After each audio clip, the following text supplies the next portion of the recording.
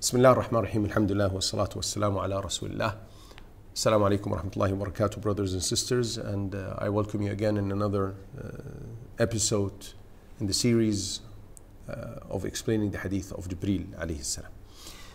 Today we will resume explaining some of the terms that were mentioned in the hadith. The Prophet sallallahu alayhi wasallam answered the question about the hour by Jibreel. He said the one who's being asked about it has no more knowledge about it than the one who's asking the questions, the question. Now, the Prophet ﷺ, by saying this, is teaching us that if you don't know the answer to something and you're asked about it, say, I don't know. It's not a shame not to know everything, because no one knows everything. As a matter of fact, Imam Malik was in a gathering and a man walked in and he said, I had traveled such and such number of days, I think it was 30 or 40 days from my people to come and ask you the following questions. He said, ask.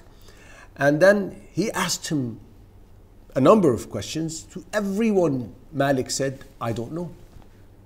I have no answer. So at the end, the man said, what do you want me to go back and say to my people? I've traveled all of this distance one way and then going back the same time or number of days, and then I go and tell them what? He said, go back and tell them Malik doesn't know. So it's not demeaning. It's not degrading to the person to say I don't know or not to know everything. Yes, no one knows everything. So the Prophet ﷺ is teaching us here to say, I don't know when we don't know. Or something similar to the answer, reflecting your lack of knowledge, so you don't speak about something that you do not know. The following term is his saying, sallallahu alayhi wasallam, when he was talking about the signs of the hour, when he said, so tell me about some of the signs. He said, it is when the female slave gives birth to her mistress. There are different opinions of the scholars explaining what this term means. One of them is the spread of unkindness and undutifulness to parents. And when you look around you and you see how undutiful some of the children are to their parents and how spread this phenomenon is, you realize what the Prophet ﷺ said 1400 years ago. I am exposed to some stories. The daughter or the son, for that matter, treat their parents, or one of them, as if they are their master and they own them. Some cases, it's not just being impolite and undutiful, it reaches to the level of actually beating the parent. And this is outrageous. The saying of the Prophet ﷺ, this is Jibreel, he came to teach you your religion. Now the one who taught the religion was who? Who was the one answering the questions all the time? It was the Prophet ﷺ. But the one who caused this to happen was Jibreel. And that's why the Prophet ﷺ attributed the teaching to Jibreel. He didn't say, I taught you religion by answering him. He said, Jibreel came to teach you your religion by means of him asking the question. So he attributed the teaching to him, alayhi salatu wassalam. One narration in the book of Imam Muslim explains this. Abu Hurairah said, the Prophet ﷺ would tell the companions to ask him. He would say, ask me. But the companions would be very reluctant. They held the Prophet ﷺ at a very high esteem, to the point that out of respect they would not ask him too many questions. And then Jibreel alayhi salatu wassalam came and asked this series of questions, and the Prophet sallallahu alayhi wasallam responded to them to teach them the religion. And that's why at the end of this version of the narration, He sallallahu alayhi wasallam said, this was Jibreel who came to teach you since you refrained from asking. And this is the clarification of why Jibreel alayhi salam came. The scholars, may Allah have mercy on them, said there are two things that will prevent the person from ever learning anything. Being shy. Shying away and not asking questions. And being too proud to ask questions. Oh, I am so and so. How can I ask questions? How can I show that I don't know? Well, yeah, you certainly don't know everything. So you certainly will have to come to a point to ask questions in order to learn. If this is regarding worldly matters, it is more so deserving when it comes to the matter of your faith. The Prophet ﷺ showed us an etiquette in teaching with students and those who don't know. He first asked them the question before he informed them the answer. And this is a good technique. It motivates the brain to work. When you ask the question before giving the answer, you make the person in front of you think.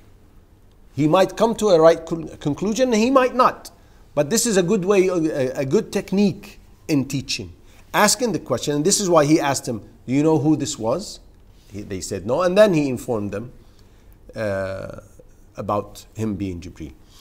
And another reason, the scholar said, when you're asking the person the question, and he starts thinking about the answer, before you give him the answer, it makes the piece of information you're going to tell him as an answer after that stick more in his memory than when you would have just simply spelt it out in the beginning. In some of the narrations, the Prophet ﷺ was asked first about Islam, like the one we mentioned in the last session, and then about Iman. In other narrations, he ﷺ was asked about Iman first and then about Islam. So the sequence of the questions varied. And this depends on the memory of the companion and when he remembered and narrated the story. Shaykh al-Munajjid, may Allah preserve him, said the variation of the sequence is due to the narrators, may Allah be pleased with them, the companions, based on what they remembered. One mentioned Islam first and one mentioned the Iman first. But he said the sound opinion is that he was, sallallahu alayhi wasallam, was asked about Iman before he was asked about Islam. Now some scholars explained why this is the case. They said that faith is the foundation of entering into the religion. So you have to know how to enter into the religion and what the articles of your faith, what you should believe in this religion, before you go actually and ask about or learn about the practical aspect of this religion. So the Prophet ﷺ was asked about the foundation of the religion, the faith, and then was asked about the practical aspects of that, and then was asked about ihsan, which is how to perform it in a perfect manner that pleases Allah Azza wa Jal. Now, a question here was posed by some of the scholars. These different narration or the variation of the narrations or different versions of the same story, does that mean that this incident happened more than once? Could this be the case? Ibn Hajar, may Allah have mercy on him, said there is no doubt that this story only took place one time. But it is because of the narrators, the companions who narrated the story, conveyed the story, and they have changed the sequence based on what they remembered, as we mentioned earlier. So let's talk based on the opinion that faith was asked about, Iman was asked about first. And let's start with defining what Iman is. Iman, faith, is something that is internal in the heart. It is the belief of a person about something in a very firm and confirmed manner, which he has no doubt about, and there is no possibility in that thing that he believes in being wrong or has mistakes or errors about it. So he clearly and firmly believes in that faith, and this entails that whatever is legislated, now we're talking about Islam, so let's switch to talking about it. This was a general definition of faith in general. In Islam, it is to firmly believe in the articles of faith without a shade of doubt.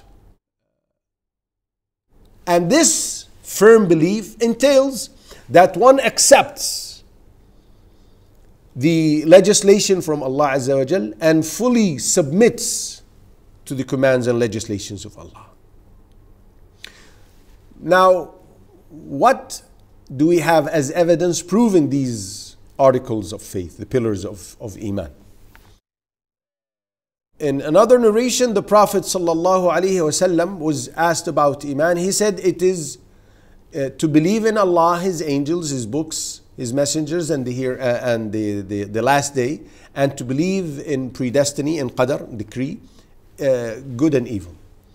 Now, no one will be a believer without believing in every single article or pillar of faith. One must believe in all of them before he is called a believer. Allah Azza wa Jal also mentioned these articles of faith in His book when He said, وَلَكِنَّ الْبِرَّ مَنْ آمَنَ بِاللَّهِ وَالْيَوْمِ الْآخِرِ وَالْمَلَائِكَةِ وَالْكِتَابِ وَالنَّبِيِّينَ. Bir is to believe in Allah, the hereafter or the last day, the angels, the books, and the prophets. Now these are 5 out of 6. What about qadr? He said, subhanahu wa ta'ala, إِنَّا كُلَّ شَيْءٍ خَلَقْنَاهُ بِقَدْرٍ. Indeed, everything was created based on a decree. Now, faith is of 3 different categories.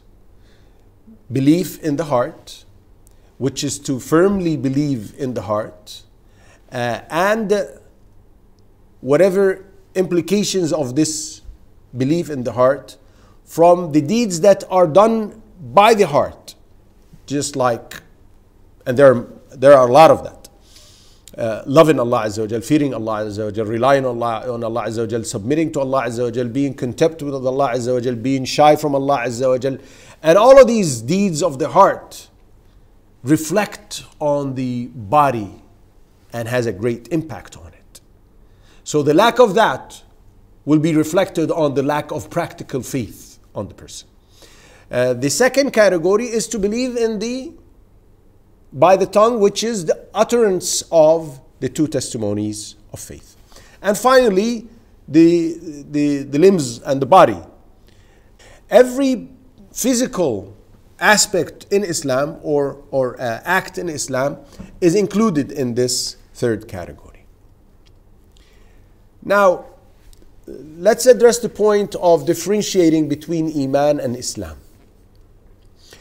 The scholars said when Islam and Iman are both mentioned in the same place, in the same text, then Islam is talking about the physical aspect, and Iman is explained by or is talking about the deeds of the heart. But when each one of them is mentioned alone, the word Iman comes alone in a text and the word Islam comes in a text, then they're both, each of them includes both in that. When Allah says, وَرَضِيتُ لَكُمُ الْإِسْلَامَ دِينًا, and I have accepted for you Islam as a religion, Islam here in this verse includes both the pillars of Islam and the articles of faith or pillars of faith. When Allah says, وَأَنَّ اللَّهَ مَعَ الْمُؤْمِنِينَ, and Allah is with the believers or those who have Iman, again, this includes both Islam and Iman. You see, because Islam and Iman have an interrelated relationship. In the book of Imam Muslim, as narrated by Abu Hurairah radiallahu anhu, the Prophet sallallahu alaihi wasallam said, and listen attentively to this narration. He said, Iman is 70 some parts. In another narration, he said 60 some levels. The best of which is the utterance of La ilaha illallah.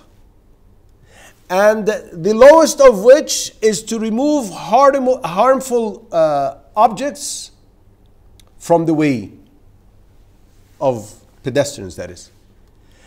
And bashfulness is one of the levels of Iman.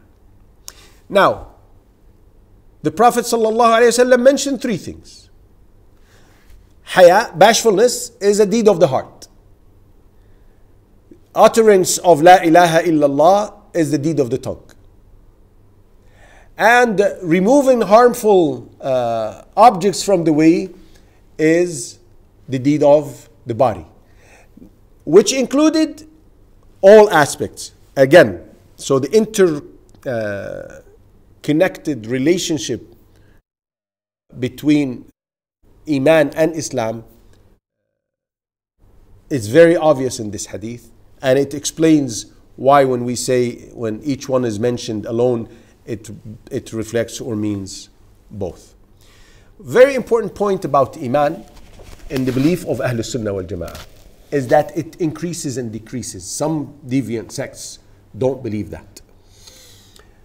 We believe that it increases by virtue of performing good deeds, and it decreases as a result of sinning. Allah Azza wa Jal proves this in the Quran. He proves that Iman increases. Allah Azza wa Jal says, إنما المؤمنون الذين إذا ذكر الله وجلت قلوبهم وإذا تليت عليهم آياته زادتهم إيمانا. Indeed, true believers are those whom when Allah Azza wa Jal is mentioned, their hearts shiver of fear. And when His verses are recited before them, their faith, their Iman increases. So people vary in the level of faith because they vary in the number of good deeds and actions they perform. Some people recite more Quran than others, some people fast more than others, some people perform jihad and others don't, some people mention Allah, some people are keen on removing harmful objects from the way of people, so on and so. Some people are kinder to their parents than others, some people are kinder to their neighbors, some people are not kind to their parents or to people in general, and so on and so forth. And that's why people vary in the level of their faith. Finally, let's talk about how Iman is one piece. These belief in these articles is a package. You can't do with one without the others. The Prophet ﷺ mentioned all the pillars or articles of faith. And that's why the scholars said one's faith is not sound if he misses out in any of these articles or pillars.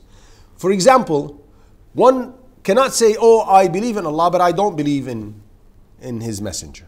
I believe in everything except for Muhammad sallallahu alaihi wasallam. I don't. And you find this when you debate with some of the Christians. They're willing to believe in Allah and they deny Trinity, for example, and they believe in the hereafter, blah, blah, blah. But when it comes to Muhammad sallallahu alaihi wasallam, some of them refuse. And we say, Until that is completed, then there is no such thing as being a believer. You're not counted as a believer until you believe in the entire package, the entire set of these 6 pillars of faith. We will stop at this, inshallah, and we will resume in the following session, bi'idhnillah. Assalamu alaikum wa rahmatullahi wa barakatuh.